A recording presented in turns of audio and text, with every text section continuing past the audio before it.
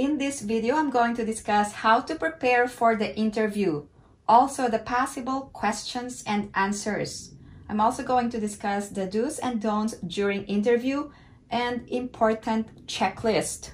First, a few reminders when applying for a tourist visa. Do not make final travel plans or buy tickets until you have a visa. To apply for a B1, B2 visa, you must demonstrate to a consular officer that you qualify for a U.S. visa in accordance with the U.S. Immigration and Nationality Act. You must overcome this legal presumption by showing that the purpose of your trip is for a temporary visit such as pleasure, business, or medical treatment. What questions will be asked during the interview?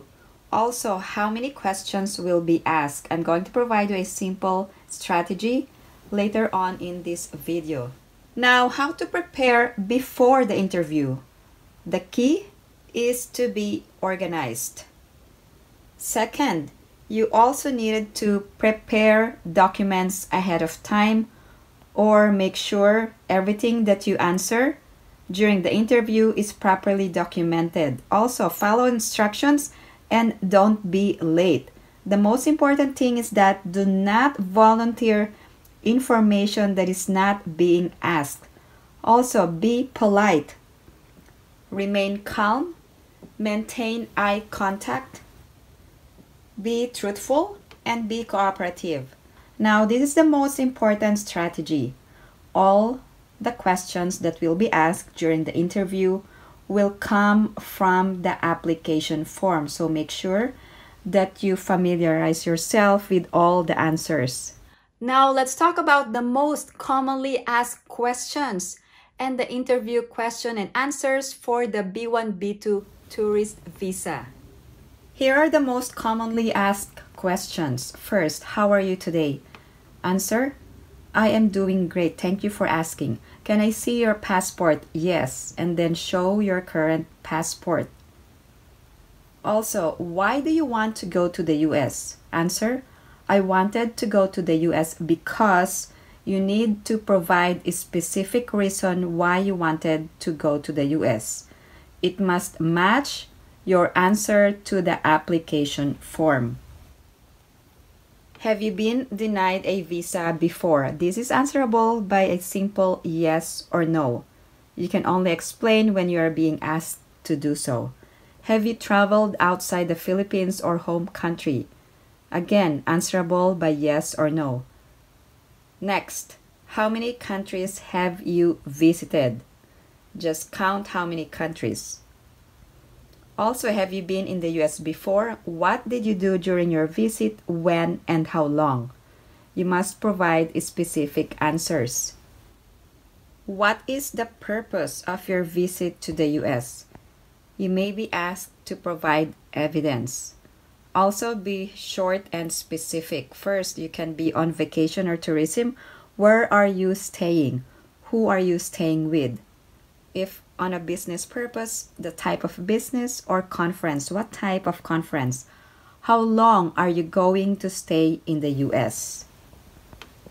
Make sure that all the answers during the interview must match your answers that were indicated in your application form.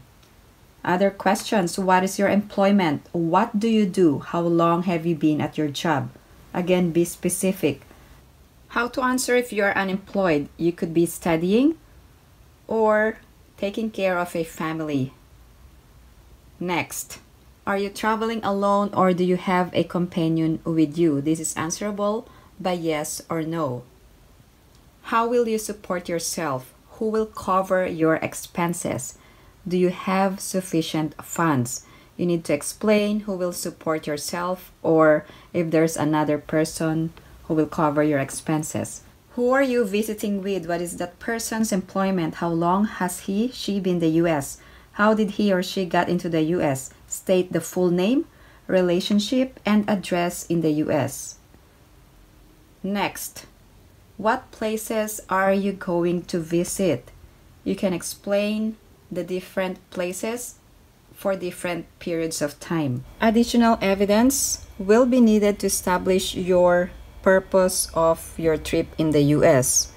You must show the following as evidence. First, you must show the purpose of your trip if you're attending a conference or visiting family or friends. Second, you must show your intent to depart the US after your trip or your ability to pay all costs of the trip. Evidence of your employment or family ties may be sufficient to show the purpose of your trip and intent to return, but if you cannot cover the cost of your trip, you may show evidence that another person will financially shoulder your trip. Visa applicants must qualify on the basis of the applicant's residence and ties abroad rather than assurances from U.S. family and friends. A letter of invitation or affidavit of support is not needed. However, if you choose to bring this, please remember it is not one of the factors used in determining whether to issue or deny the visa. So that means this is not a guarantee that you will be granted a visa. Let's move on to the don'ts during interview. First, not listening to the questions. Make sure that you are attentive to all of the questions. Second, being defensive or explaining everything even if not being asked to do so. And lastly, talking too much, unrelated to answers. Please take note that consuls have limited time during this interview, so make sure that you only provide specific answers. Here is an important checklist. First, you must bring your valid passport. The passport must be valid for at least 6 months. Also, application form. You must also bring your certificate of employment if you are employed or evidence of ownership of business if you are a business owner. You must also provide bank account or financial assets.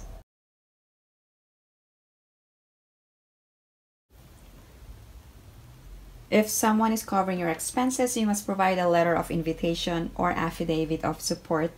Also, flight itinerary. You don't necessarily need to book a flight ahead. Also, business conference confirmation if going on a business trip. If you were successful in obtaining a tourist visa, congratulations! If you could please share your experience, I would really appreciate it. If you have any other questions or comments, please post them down below and I will get back to you as soon as I can. Again, thank you guys for supporting my channel. And if you haven't liked this video, please give it a big thumbs up. And if you haven't subscribed to my channel, please subscribe and hit that notification bell. I always welcome new subscribers. Thank you guys for watching. I hope everyone is staying safe and have a great day.